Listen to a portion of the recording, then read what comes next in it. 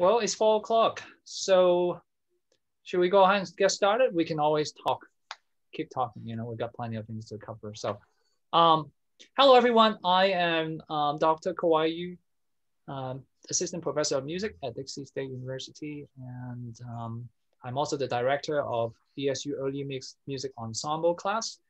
So today we have this wonderful panel discussion. Why early music? Repertoire, interpretation, and practicality is part of the DSU Early Music Festival 2021. So I'm so glad today and my honor to have some panelists to lead this discussion a little bit about this interesting topic. So I'm going to introduce them first. And so Dr. Sonia Lee. Hello. Hi everyone. She is our guest artist who performed on Saturday on a wonderful harpsichord recital. We're so glad to have her. She is editor of the Early Music Journal, past president of the Historical Keyboard Society of North America, fantastic soloist and collaborated artist on various historical keyboards, and also modern piano throughout North and Latin America, Europe, and Asia. And then we have Dr. Anne Levitsky. She is our DSU Visiting Scholar from the Humanities Departments, had a PhD from Columbia University in musicology, specialized in troubadour songs and medieval vocal music. She's a soprano and also a hurdy-gurdy performer. And then we have Professor Susan Talley. And Susan Talley is our organ faculty at Dixie State University, also organist of Grace Episcopal Church. You're also in Tuacan High School. Tuacan has gone away, but I'm doing accompanying at Dixie Middle and High Schools right now. Fantastic. Yeah, so as a pianist and organist. And Professor Talley has degrees from Princeton University and Royal Danish Conservatory of Music, training from there. And before moving to St. George, Utah, she was organist at several big churches in Florida, Idaho, and North Carolina. So to start this off, I think the three things that we're going to talk particularly is the repertoire, interpretation, and practicality of early music. And I think, it's always even like how to define early music, what is early music? Sometimes some people like joke to me like, oh yeah, early music are, old music, like for old people, so they wake up really early and so early. It's true. Actually, I woke up pretty early, but I think, we can have better definition of that kind of music, what kind of music, by looking into the repertoire maybe. Because it's so easy, people are very familiar with like Baroque music, and that's early music. And they know about people know about J.S. Bach, they know about Vivaldi, Handel, and maybe if you're a pianist, you know a little bit about Scarlatti. But what about any pieces before that, beyond that, like after that? So I like to start off by talking about, to define, what do you mean, the context of early music and what repertoire. Maybe the panelists can answer, like, can you share like some early, great early repertoire or composers that maybe easily more approachable that, both professionals or students can approach that. Well, I think I will start first. I must say a few words about the term early music. Now, no joke, I have really encountered people who have told me that they thought the early music means morning concerts or childhood musical education.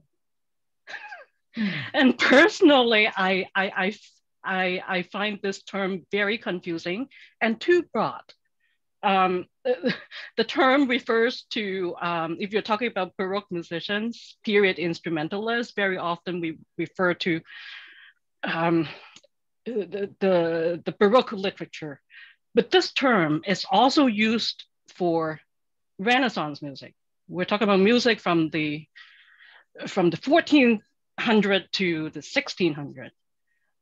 The term is also used for medieval music, roughly from maybe 600 to 1400. So we're talking about too much music here. This term is, this term just embraces too much literature. And personally, when I communicate with both professionals and the public and students, I would usually stick to the names of the style period, the name of the era or period, like Baroque, Renaissance, or medieval. Or I would usually, I personally like to use the century number. For example, 17th century music, 15th century music, etc. So I don't think I answered Ka-Wai's question just now, but I feel like I must express the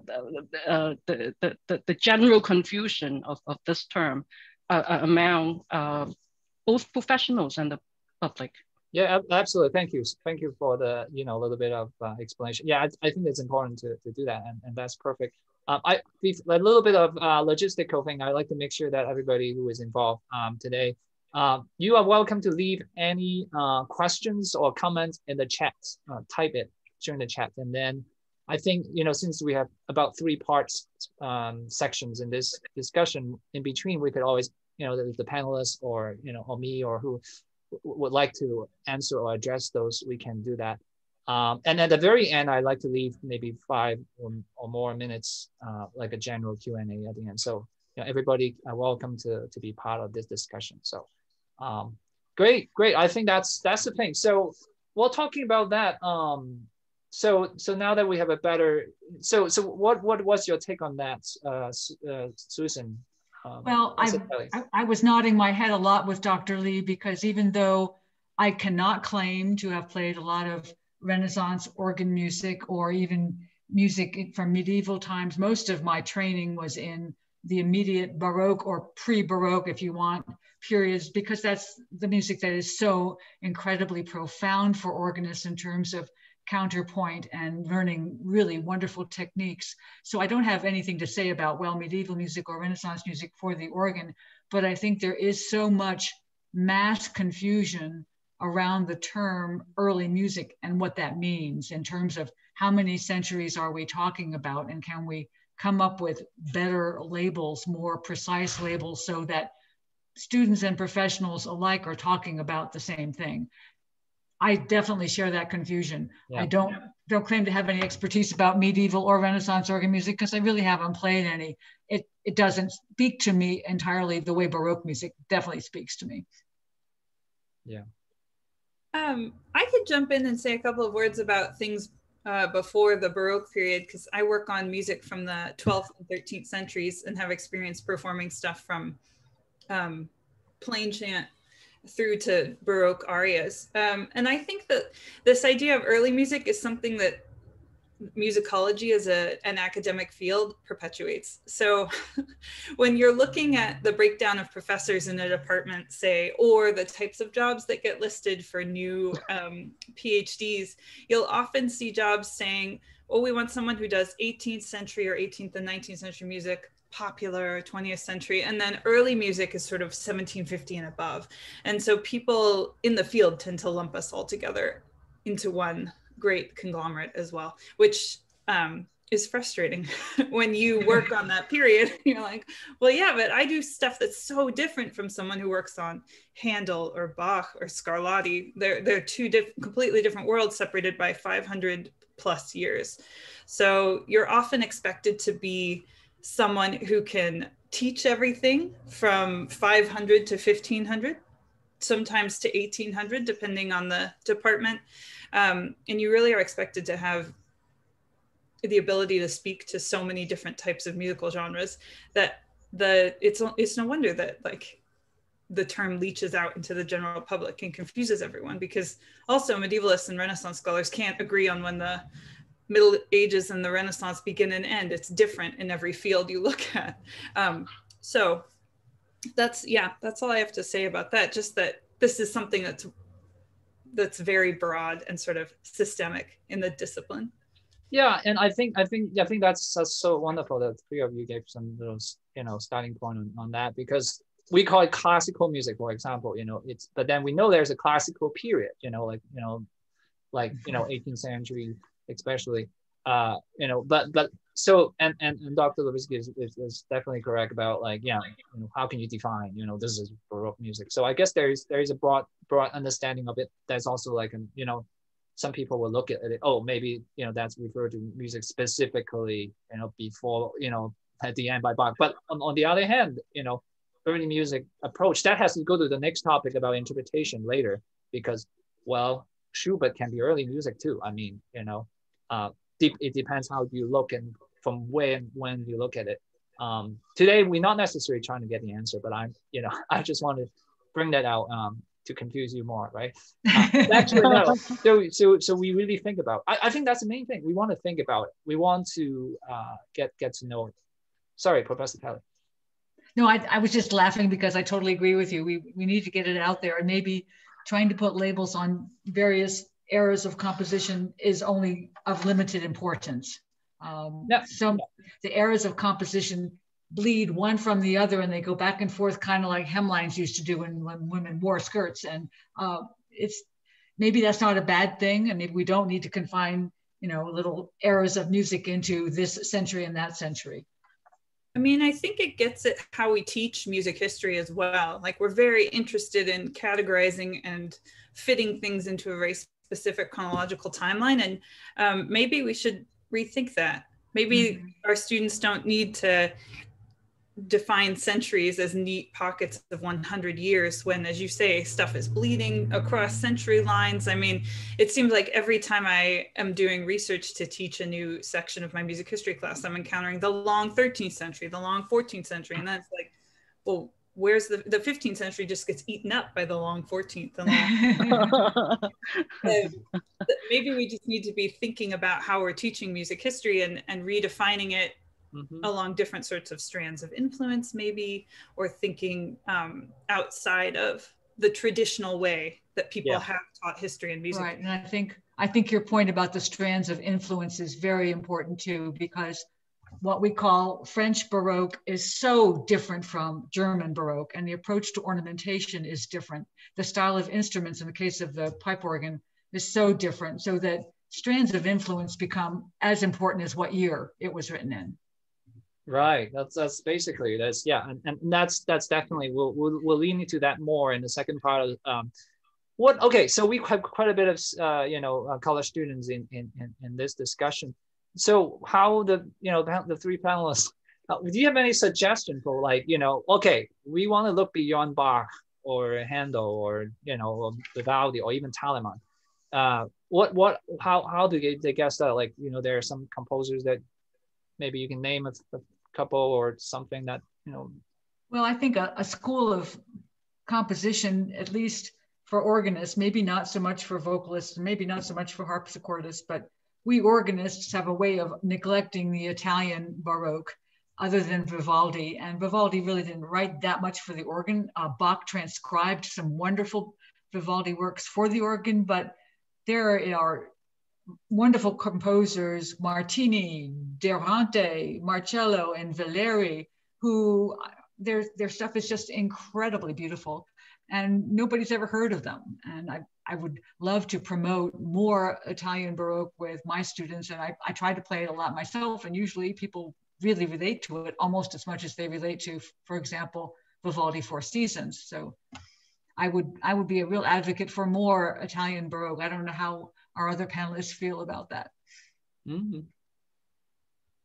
Now, Dr. Yu cited Bach, Handel, Scarlatti. I would encourage piano students to explore several other 18th century Baroque composers. And many of them are French clavecinistes. Many of them are French composers. Two very important ones are François Couperin and Jean-Philippe Rameau. And on YouTube, in the public domain, we actually hear lots of pianists playing music by these French composers, French Baroque composers, on the piano. So I would strongly encourage pianists to explore music, solo keyboard music, solo piano, or harpsichord or organ music by these French composers. Moving backward a little bit, I would suggest piano students to explore keyboard works by Italian composers like Girolamo Frescobaldi, whose dates are 1583 through 1643, and he had a career at the Vatican. He was really important in the development of the toccata form. Okay, so and I would also encourage students to explore as much ensemble music as possible.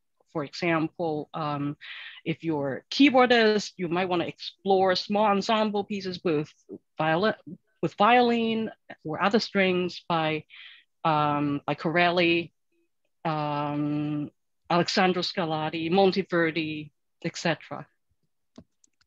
I guess I can jump in and talk a little bit about vocal music. There's so much great stuff for singers in the Middle Ages and the Renaissance. It really is like a dream. There's so many beautiful pieces that you can pick from, and you can really enter at a range of ability levels. So, for example, there's a lot of monophonic stuff or one melody stuff that you can do on your own. You don't even need anybody to sing or play with you. And generally the ranges are pretty contained. So they're really good pieces for you to learn on and sort of explore things with your voice. You can look at sacred plain chants or secular music in vernacular languages, like the troubadour songs that were on this weekend's concerts. Those are great. Also, for solo repertoire that's a bit later, I am a huge fan of Barbara Strozzi. I just love her pieces, and I did a whole concert of them a couple of years ago. And there's so much stuff that you just never hear. And she's a really fine female composer from late Renaissance Italy, Venice primarily. And there's a lot of beautiful things that you can do. And then you get to collaborate with a keyboard player, which is always a treat for a singer. We love that. And then finally, if you're interested in doing some ensemble work, there's a lot of really great stuff for beginning ensembles, or you can sort of build up in difficulty. And Dr. Yu, I know that you transcribed a Parisian chanson for your viol concert, for Friday night's concert, which I love. I love that song, that piece by Tant que vivre. It's by Claudine de Saint-Messy. It's lovely. And that is such a great piece for learning how to sing as an ensemble. It's very chordal, so you have to tune to each other. You get used to singing these pieces before you can then take your ensemble singing skills and apply them elsewhere. And there's tons of great stuff for ensemble singers in the Middle Ages and the Renaissance. It just depends what you want. But yeah, I love singing those more homophonic pieces because they're great ensemble workers, and they're beautiful. They're just like such a joy to sing as well. So there's a lot of stuff that you can do. Definitely, that's so much great repertoire. Wow. Yeah, the vocal part of that, yeah, and particularly unaccompanied ones like monophonic, it's great. You can actually sing, without worry about getting accompaniments in. But and Dr. Lee mentioned about strings a little bit about Corelli. Definitely, I can represent a little bit about strings. And Germiniani is another composer you want to know about. And I was just thinking about, and there are plenty of really good music, solo music before Bach. And people always just like, oh yeah, I start with my Bach cello suite and that's the earliest, or Bach partita. Heinrich Bieber, it's a great composer on the company. It was Scottatura already retuning, or Domenico Gabrielli for cello in the company. There are a lot of great music. Yeah, Dr. Lee. Telemann. I wanted to mention about Telemann, who wrote lots and lots of music. He's probably the most prolific composer to date in the entire Western music history. He wrote more than 3,000 compositions for both small and large scale productions or ensembles. So Georg Philipp Telemann. And Telemann, am I right? Correct me. Bach was, oh no, that's another person. Okay, sorry. I was thinking about Buxtehude. Okay. You're thinking about Buxtehude, yes. Buxtehude was an enormous influence on Bach. Bach actually walked like 250 miles to see a concert. Right, and he way overstayed his leave. He had a leave of absence from his job, and he stayed over at least twice as long as he was supposed to, but he didn't care. He was just so enraptured with Buxtehude's improvisation and counterpoint skills. He really didn't care whether he had a job when he got home or not, and he got his job, so it was okay. Okay. Any questions from the attendees at this point? Quick question. I'm going to go to jump to the next point otherwise, and you guys can always leave anything on the chat anytime. One area of composition we haven't talked about is perhaps both Dr. Lee and Dr. Levitsky would like to talk about the English school. There's a large opus of English Baroque composers that I also play pretty regularly and people really love. John Stanley, Samuel Wesley, William Boyce, Maurice Green. These men are, they're not neglected. That would be an exaggeration, but they're certainly not played as much as the German school or even the French school. They're wonderful composers. That's awesome. Oh yeah, absolutely. Yeah, actually, when you were talking about interpretation, so you've asked us to talk about a couple of different things. I was thinking a lot about Byrd and Tallis in Tudor England, and like when I'm preparing a piece, what sorts of things am I looking for? And I'm really interested in the larger culture. So how are people living? What sorts of forces are impinging on them as they make music and these types of things? And I love that particular moment when Henry VIII decides to start the Anglican Church and gets rid of the Catholic Church, and we have people who've been making a living as church musicians in the Catholic vein and are Catholic, then having to make a living as Anglican church musicians, but still practicing Catholics and hiding it from Henry and all of this stuff. And Byrd and Tallis are two of those figures who are related to that time period. And so when I was thinking about your question about like, what do I do when I'm preparing a piece or putting together a concert or looking for something interesting to sing, I'm thinking a lot about sort of things that are happening in history that affect the type of music that's being made. There's a lot of music that these composers who have had to switch from being Catholic to Anglican seemingly overnight are writing in Latin, sort of like hiding it from the Anglican Church. And I find that stuff really interesting because they kind of go from being at home in their country to strangers in their own country. And you can see some of that in the music. So yeah, that kind of foreshadows, sorry, what you wanted to talk about. Lovely, lovely. So as we were talking about English music, I saw Dr. Pilkington question to the chat saying, what about Henry VIII as a composer? What influenced his music? I know nothing. Well, familiar with that? Not super familiar with, I mean, I've done one of his pieces. And as I recall, it was pretty simple and it was all about having a good time. So, that sounds like music. That checks out, right? Like Henry VIII, he wanted what he wanted and he did what he wanted to do to get it. So that was sort of, that's the extent of my expertise with Henry VIII. But yeah, he did compose, and we do have record of some monarchs composing, which is really cool because it shows that they were very interested in musical culture and participating in music. And I mean, Louis XIV was involved in ballets, and I'm sure that you guys could say more about him. He's a good ballet dancer.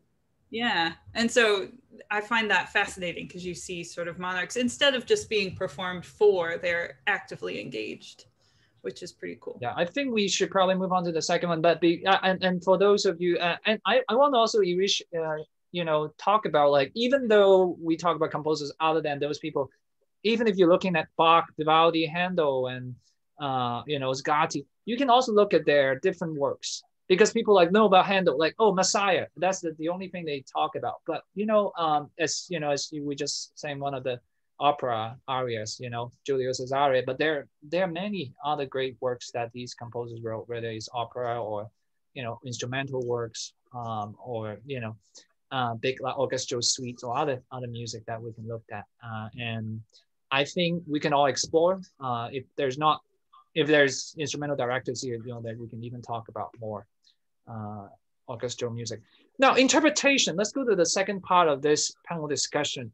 The question is, how can we, perform? What do you mean when people say historically informed? Like how am I going to be? What are something that we should look at in order to interpret a piece, say like before 1750? What are some of the things, preparation you do, I ask the panelists, that you've, in order to be so-called historically informed? Well, I can start if you like. I mean, when I'm working on pieces, especially the earlier, the better. Like when I'm working on pieces that are from the 12th, 11th, 13th centuries, I will go back to the manuscript source, whether that's in what we call a facsimile, which is like a really expensive, detailed copy of the manuscript, or a lot of libraries have sources online. So you can go and look at troubadour songs in a manuscript from the 14th century on the French Bibliothèque Nationale's website, for example. So I always want to see what they look like on the page. I often will make my own transcriptions of pieces. I'm trained to read notation, which honestly isn't terribly difficult. There are lots of online camps or summer camps that you can take to learn how to read notation or read musical manuscripts from a variety of time periods. If you're interested, there are lots of opportunities, and more they're online, which is awesome. So I definitely start by making my own edition, so to speak. And then, as I mentioned before, I also want to know about the larger cultural background. So what were these musicians doing? Were they traveling around? Were they involved in other ways in the court system? Is there anything written about how they performed? What kinds of instruments are accompanying them if there's nothing written on the page, which there often is not anything written on the page about what kinds of instruments would accompany them. So those are the types of things that I like to do. What do we know about these composers? What sorts of other roles did they hold? And for me, that's the historian in me coming out. I really like to know what's going on in the broader cultural background, because I think it comes to bear in really important ways on the way that we make music. So that's what I would do. Wonderful. Yeah. What about keyboard music? How do you, because we are pianists here, modern piano, like, well, we should all play on Steinway. It's loud and it's beautiful and it's expensive, so it must be good, right? So how should we interpret it? How do we, if we have a good Baroque keyboard piece, what are some other criteria we need to look at? Well, I think in the realm of let's say 18th century piano keyboard music, I think many learners or performers are facing lots of questions when they look at the music, because there's minimal instructions as to what to do with the piece. For example, you may not see a whole lot of dynamic markings, phrase marks. So as performers, we actually have to figure all these things out. And I think the core of the core solution to the problems here is actually able to understand the rhetoric, the meaning of the piece, and from there you decide what to do with dynamics, as opposed to you are being told by the addition, by the score, what dynamics to apply. So to summarize what I just said, I brought up this general question that we often face when we study early music, Baroque music, Renaissance music. We don't often see a whole lot of performance instructions. Yeah, yeah, that's always the case, huh? Yeah, that's definitely true. And with my experience in Copenhagen, where I was privileged to study for 2 years, all of my lessons took place in great downtown Copenhagen churches, which were not used for religious services very often, but were just incredibly beautiful musical spaces. So I was very lucky that I had free access to practice, and every single instrument taught you something different about the music, because every single instrument expressed it differently. And of course, it depended on the size of the room, depended on the size of the instrument, depended on the action of the tracker instrument itself. So again, going along with what Dr. Lee said, most of the time I'd sit down in front of a score by Buxtehude or Scheidt or Bach, and you just have to decide what really makes this come alive in this building with this instrument. And you're not given a heck of a lot of guidance, except from my wonderful teacher that gave me a lot of guidance on how to figure that out. And there's always the dilemma of ornamentation and how ornamentation symbols differentiated between composers, differentiated between schools of writing, and how to figure that out. Do I start the ornament on the note above? Do I start the ornament on the beat? How do I figure all that out to make it more expressive and continuation of the musical thought rather than being an interruption of the musical thought? And there is just a lot of room for either creativity or error, whichever way you want to look at it. And I'm sure I did a little bit of both. And it's a big guessing game, but it's kind of fun. So. I mean, I'll say, to jump into what you both have been saying, Sonia and Susan, just the way that you might look at a Baroque aria score, which goes back to the beginning, and then you just repeat the first section again, you wouldn't necessarily know that you're supposed to ornament that. They're not written out. The singers themselves would improvise them and sort of work them into their voices their own ways. So along those lines, it also happens in vocal scores as well. And you sort of have to know the convention and know what ornaments might sound like, as you say, so that you can sort of improvise off of a style that you already know. Have already heard, right? Have already heard, yeah, which is tricky. Mm-hmm. That's actually very interesting. I like Dr. Lisa, but it's actually, you know, I'm trying to make this discussion to be like close to, you know, like if people like no formal experience in early music. So it's like, well, a country folk singer do a little bit of that. A jazz musician do that. Oh, yes, absolutely. And that's the thing that's pretty interesting because, well, like this is early music, so this is like serious people sitting there like study their manuscript every day, and but they actually improvise. They actually recreate things, and that's kind of interesting. Dr. Sorry, I'll keep. If you talk about improvisation, I wanted to point out that it's never possible to document every single idea on a piece of paper. I guess if we're talking about the Western music tradition, there are pieces that are just notated with shorthands notation. For example, figured bass. Figured bass is a system using just figures to refer to harmonies. Jazz musicians use a similar system to refer to different chords and harmonies too.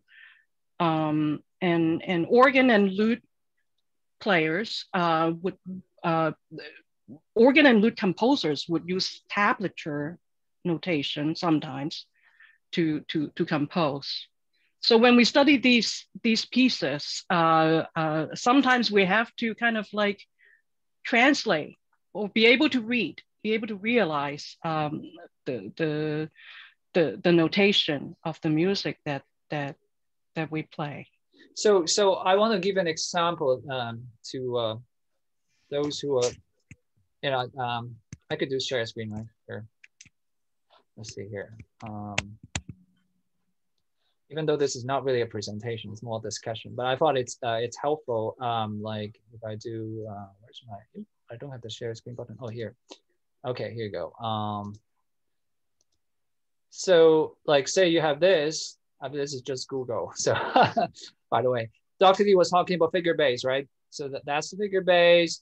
That's what the composer had, you know, and then you see this, the realization,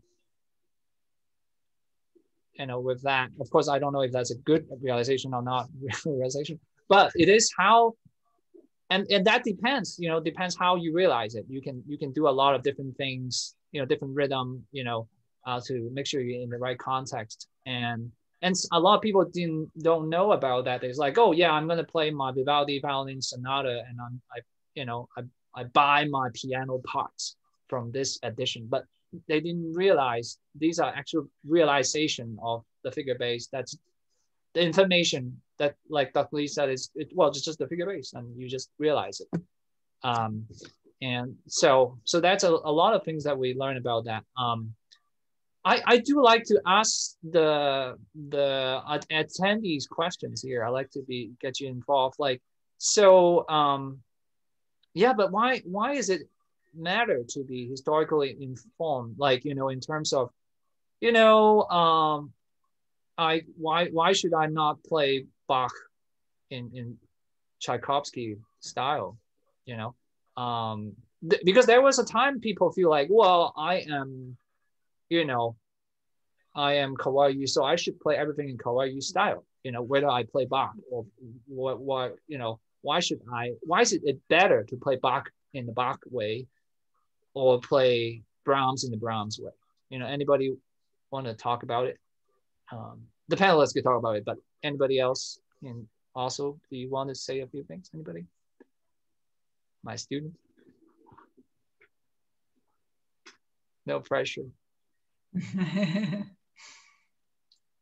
Well, Dr. Yu, if you want the panelists to participate, I can perhaps offer a parallel with Renaissance and medieval dramatists, where there is the same issue of lack of stage directions. If you look at Shakespeare or his contemporaries, we don't know how those people envisioned their pieces to be performed, and that lends itself to a number of adaptations. I mean, Shakespeare is probably the most adapted author to this day, so I see real parallels, and I'm not sure for the reason why there are no performance instruction or no abundance of performance instructions in music, but in theater, what was going on is that most often those plays were not written for posterity. They were written to be performed there and now. And the playwright was actually present during the staging, and he could give directions right there. So there was no reason to annotate the play. And also for today, what we would call the copyright prison, where you know, Shakespeare, for example, did not want his plays to be distributed, and he did not want other theater companies to know how to stage them. So that's another reason. So I'm wondering if there is a parallel with lack of performance notations in music with what was happening on medieval and Renaissance stage. Well, I will say that a lot of medieval music was transmitted orally. It's not written down until in the case of plain chant, centuries and centuries after it's being performed. So you're learning it from the person, from the source right there. So like, there's no reason to say, make this note longer and make this one louder. You're just learning it from the person who's in front of you, who's learned it from the person before them, etc. That's the case with secular songs and sacred ones. When you get into pieces that are a little bit more complicated in terms of rhythmic specificity and things like that, then we have to start writing down how long notes are and how the melody should move. But again, still, the idea of learning music from a score is a relatively recent development.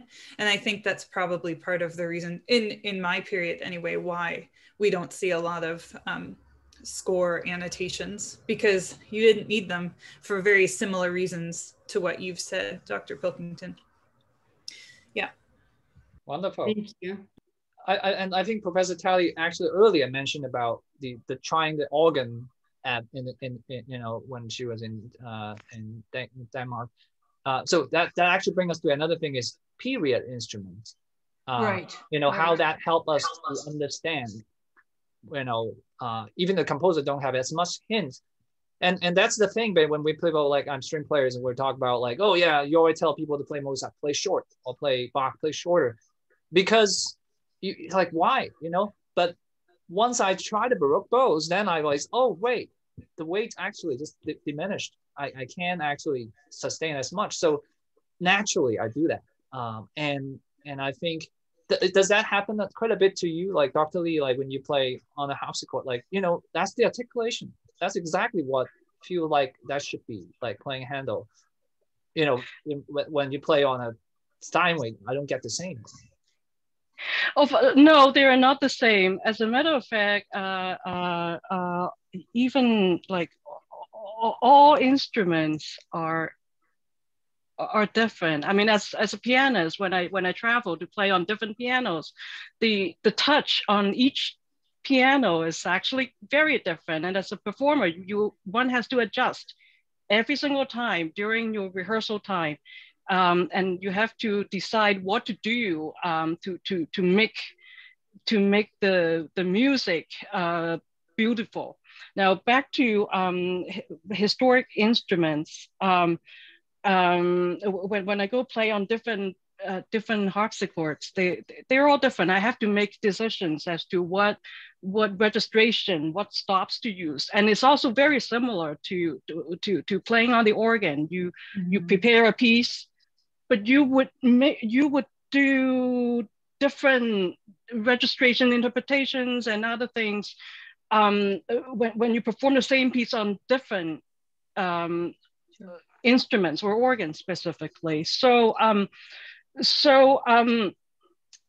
in regards to the topic of historically informed performance, I think I wanted to point out that I think we're all trying to be faithful interpreters of the music that we play.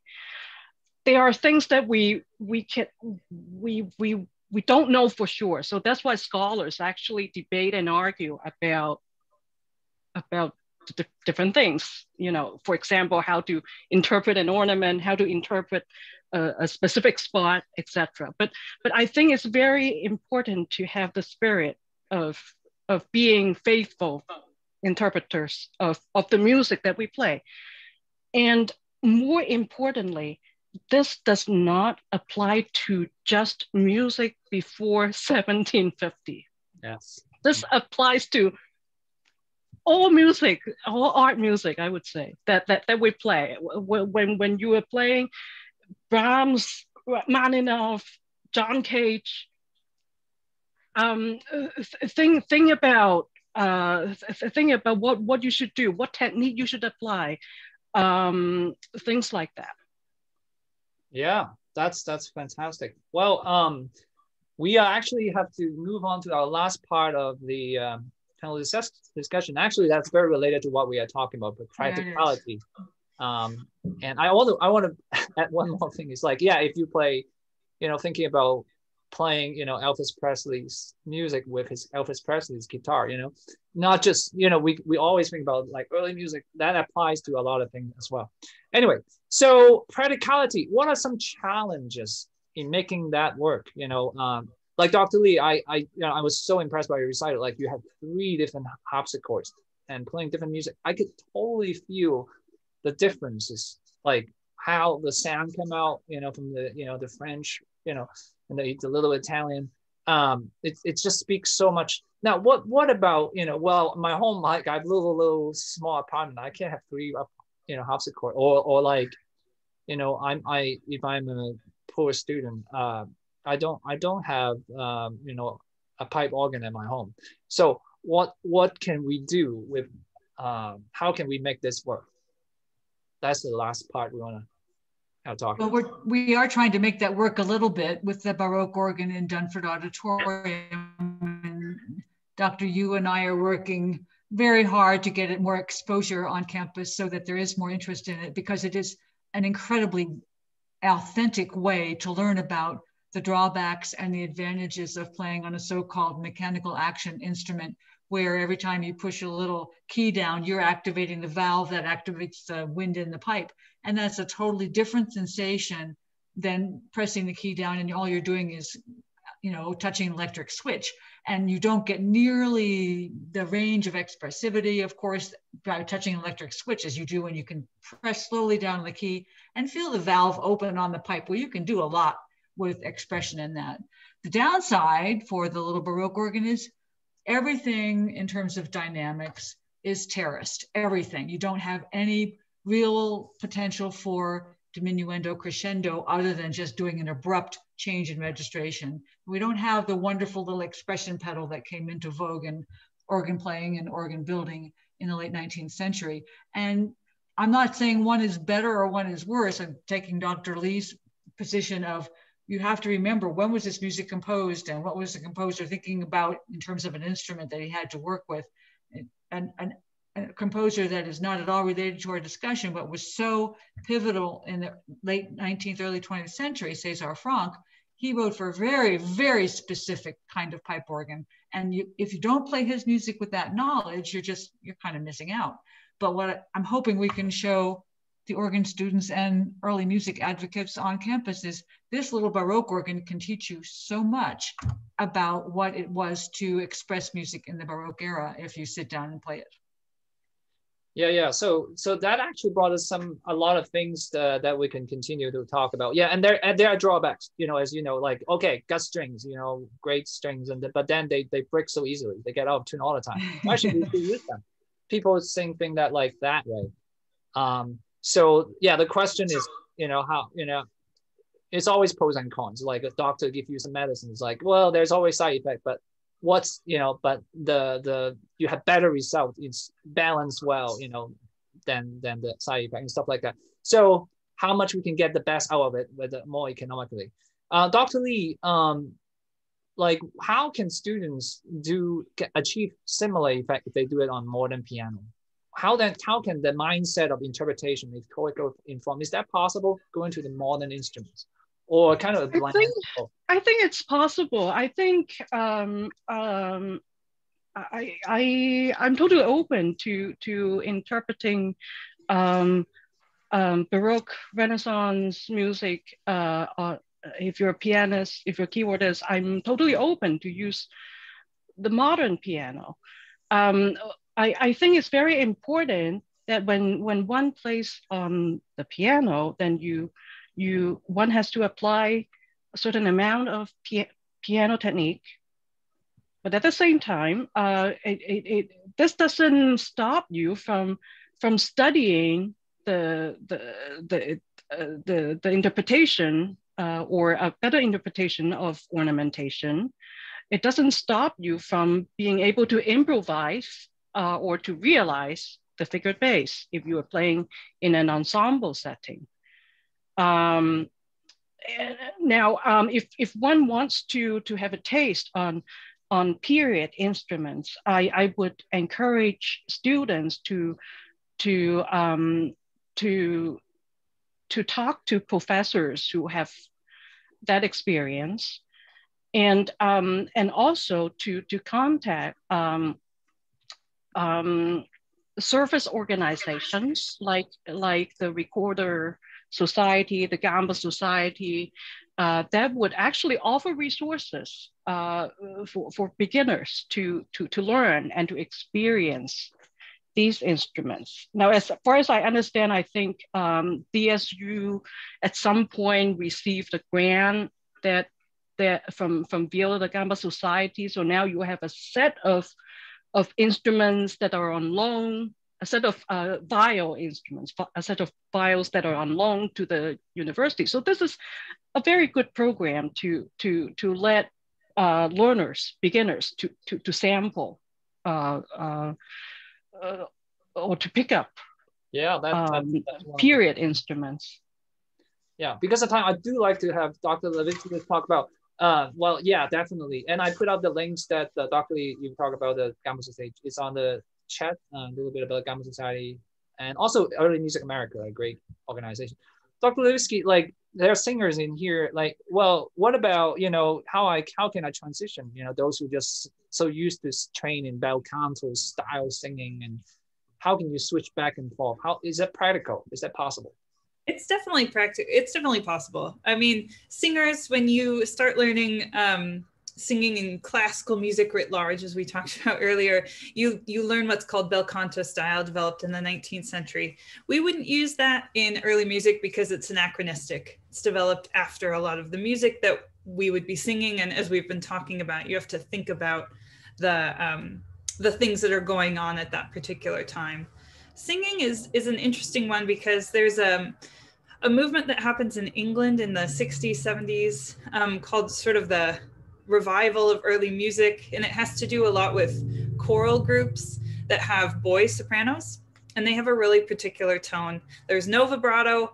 It's very like light and sort of airy in some cases, and it sounds really distinct. And if you've heard it, you would recognize it immediately. And what has happened is this sound has really caught the world by storm, and every vocal group that does early music now wants its female singers to sing this way.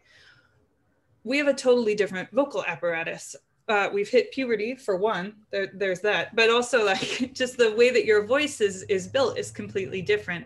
And I don't think it's reasonable to expect women to sing that way sort of across the board, no matter what piece of early music you're doing, because some pieces were not performed in sacred settings where we think we would have had boy sopranos singing at at specific moments in time, not sort of as a blanket statement throughout the Middle Ages and the Renaissance.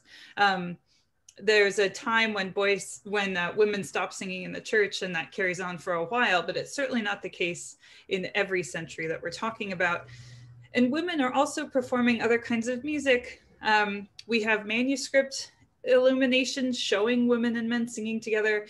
We have descriptions in narrative romances talking about men and women singing together. We have a bunch of information that isn't just from knowing that certain types of people, men and boys, were singing in the church at certain points and singing certain kinds of music. So I would definitely say that while you wouldn't want to carry your bel canto style into singing some of these types of pieces of music, it's not something that you, having trained in that style, you couldn't bring into singing early music, because singing bel canto teaches you a lot of things that are applicable more broadly. Good control, breath support, all of these things that you need to sing full stop. You would just want to spend a little bit of time rethinking how some of the bel canto elements of what you're producing wouldn't apply to other types of repertoire, if that answers your question. Yeah, that's absolutely. We are out of time now, and this is so awesome. That's such a great discussion. I think this is almost like a starting point, you know, today's discussion for all of you, a lot of you, especially. I guess, you know, actually, you know, you could have, you know, with the informed mind, you can play on modern instrument, you know, on modern piano, or, you know, sing with that in mind. But on the other hand, you could also play play on old instrument. There may be composers writing new music for it. I'm doing some of that in one of my projects, and I think that's the thing about looking at old and new music, and we don't want, you know, as going back to the opening, that actually dovetail a little bit, that there's not a clear definition. This is early music. This is the way of playing, and some people categorize that way, but you know, if we look carefully, that's open up to new doors and rethink about what we can do. Well, thank you so much for the panelists for, you know, such a great, you know, discussion, and thank you all of you for participating. Any last minute questions from any one of you?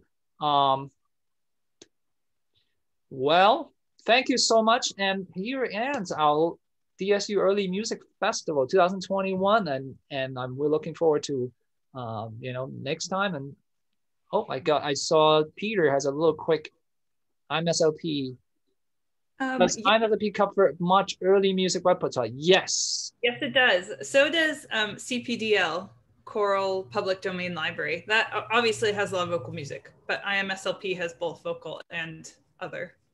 Yeah. Absolutely. Free. Why not? It's without copyright, be sure. And good music there. And you actually can find facsimile, which is the manuscript, you know, I mean, photocopy or, you know, of that. Any other questions? Great. Thank you, everybody. Thank You're you. welcome. Thank you for organizing it. Thank you. Thanks for organizing it. See you all. Okay, bye-bye. Bye-bye.